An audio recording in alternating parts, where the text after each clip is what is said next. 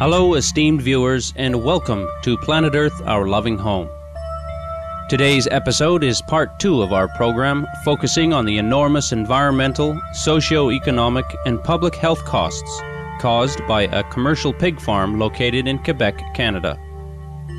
Animal agriculture has a severely negative effect on the air, water, and land, and all life that lives within these three realms. The livestock industry uses 70% of all agricultural lands globally, and nearly a third of the ice-free terrestrial surface of the planet. Virgin rainforests are felled to make way for pastures, which soon become permanently bare from cattle grazing. Factory farms generate enormous quantities of hazardous manure and other organic matter that are filled with pathogens and antibiotic residues that seep into rivers, lakes, and seas.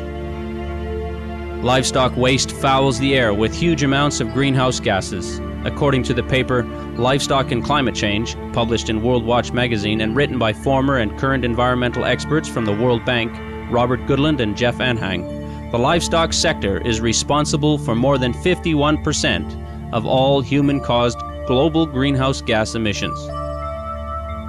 The industry also accounts for the release of 37% of all human-caused emissions of the highly dangerous greenhouse gas, methane.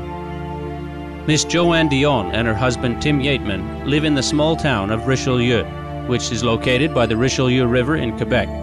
A factory farm housing 5,800 pigs was built in their area, and life has now become truly nightmarish for the couple, and the beauty of the land has eroded away. We now present further excerpts from interviews with Miss Dion and Mr. Yeatman about the many ways this pig operation is seriously affecting their lives and those of others in their community.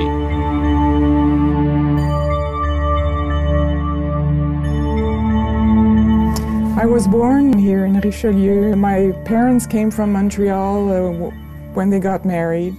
They loved the river. They loved having the countryside in the back. We had orchards and cows in the fields and all kinds of vegetables and fruits in the backyard, and across the road we had the river, and I spent all my life here by the Richelieu River. In the summertime it attracts a lot of people that come and swim in the river. Even if it's polluted now, people don't know, and especially if we've had a dry spell, the water gets clear, and some city folks still swim in the river. It attracts a lot of people. A lot of people walk by here, especially when the sun is out like today, and admire the view and the birds, and it's very nice around here. So you love your town very much? Yes, my river is very important to me. Swimming when I was a child was the thing I loved the most doing. I spent a lot of time by the river. And nature also is very important to me. I have a garden here around the house, and as you can see, I'm surrounded by plants in my house. So nature, plants, everything around me is very important to me. My environment is important for me. There are a total of 4 pig farms within the region surrounding Richelieu. The foul odors caused by the farms are so strong that people moving to the area may decide where to reside based on the intensity of the smell they are willing to live with. Quebec is the largest pig producer in Canada, and Canada is the largest pig producing per capita country in the world. So Quebec has a lot of smelly places, and people decided that they were going to start businesses to try to make money off the smells. But they made a map which showed, according to different wind directions and velocities, what parts of the neighborhood would be exposed to different smells. When the wind is south, coming down the river towards the north, okay, because this river runs south-north from Lake Champlain, the smell will come from the farms, which are basically on the Richelieu River, south of us, come up the river, because it's an open water space, and they just get blown right by the house here, and you can smell it like crazy. According to a 2005 study on terrestrial ecoregions by the World Wildlife Fund, or WWF, some 306 of Earth's 825 known regions are facing threats from livestock production. Another analysis of the 35 global hotspots for biodiversity, done by Conservation International, reveals that 23 are now seriously affected by livestock production.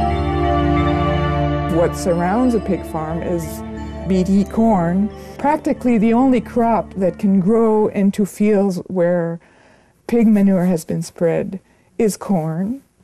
It's mostly BT corn.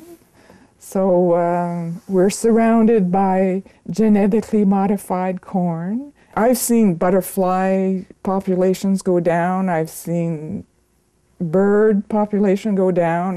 I've seen summers when I didn't see any honeybees at all. I've seen other summers that I haven't seen any bumblebees at all. Some summers I can see a few. They come back a bit. But like last summer, I didn't see any monarch butterflies during the migration at all. After these brief messages, we will hear more about the severe damage caused by intensive animal farming in Richelieu, Canada. Please stay tuned to Supreme Master Television.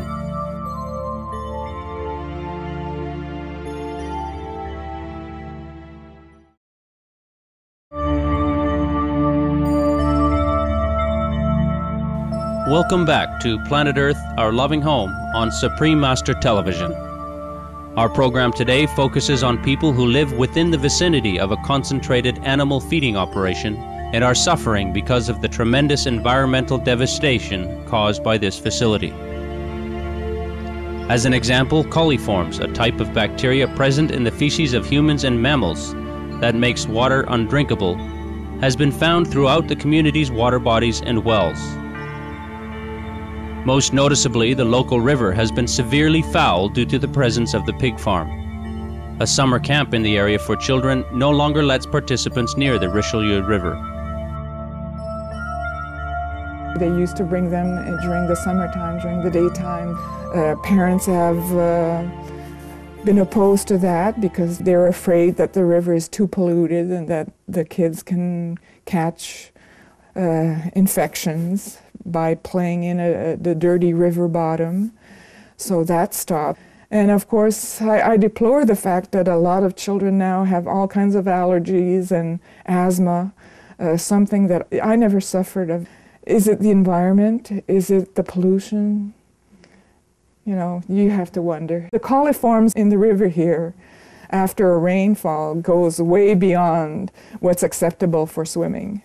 Don't even think about drinking it, forget it. You know, it's much too dangerous. But even touching it, you risk catching a bad bug, definitely. Because the coliform count is so high.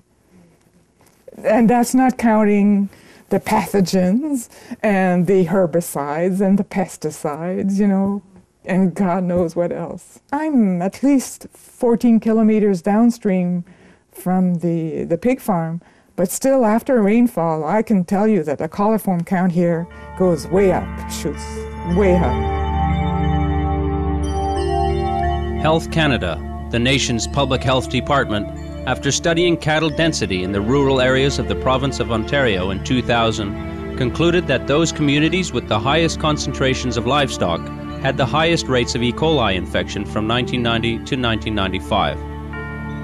In Richelieu, the drinking water supply, which was once sweet and pure, is now contaminated due to the massive amounts of manure generated by the factory farm. In the neighborhood, as you know, anybody have well is contaminated? Yes? Yes. Can you tell us some more? Well, we didn't test his well. Okay. But his neighbor tested it, and we did determine that they had not just coliform in their well, they had E. coli in their well. What does it mean? E. coli is what can kill you. Coliform just gives you diarrhea. The manure is spread on the fields using an aerial spray and then pollutes the region's water as it washes into the streams and rivers and seeps into the water table following rainfalls. Ms. Dion believes that the act of spraying the waste into the air also sickens people as the wind disperses the disease-laden matter everywhere. I must admit that I have much more frequent diarrhea in the springtime, or when the water is dirty, when the river water gets brown.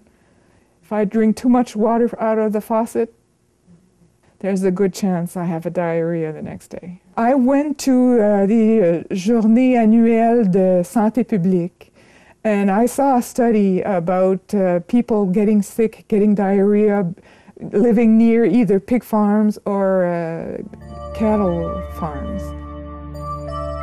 Years ago, Johanne Dion and Tim Yeatman helped to create a group seeking to prevent the opening of the nearby pig farm. We formed a citizen group. We were 600 paid members, and we did everything we could to stop it. I mean, we petitioned, we had a petition going. We got a lot of attention from the media. We were in newspapers, on the television. Though unsuccessful in halting the opening of the factory farm, today Ms. Dion and Mr. Yeatman work hard to try and lessen the disastrous environmental consequences of its operation and strongly advocate for its closure. I don't see any changes being done, and I'm still working at it. I'm joining all kinds of committees and hoping to have people realize that it's important that we keep our waterways clean. Already we're depending on this river to have water to drink, and it would be nice to swim in it again. My husband called Radio-Canada on a talk show and said that farmers should be inspected more and their pollution should be checked more by our government. In conclusion, Johanne Dion sincerely calls upon each of us to avoid making purchases that support factory farming. It's very hard to make people realize that you can change things by what you buy when you go at the grocery store. You can change things by saying, I want this river cleaned up. I want to be able to swim in this river. Changing to an organic vegan diet is the simplest and quickest way to stop global warming and intensive animal agriculture, and is something that we can all do very easily. We thank Johanne Dion and Tim Yeatman and the other brave residents of Richelieu, Quebec, for speaking out on the dangers the pig farm poses to their community. May all factory farming soon end so that our planet can be in balance once again and animals and humans can live in tranquility. Caring viewers, thank you for your noble company on today's episode of Planet Earth, Our Loving Home. Coming up next is enlightening entertainment following noteworthy news. May the light and love of heaven always be our guide. For more details, please visit www.suprememastertv.com/AW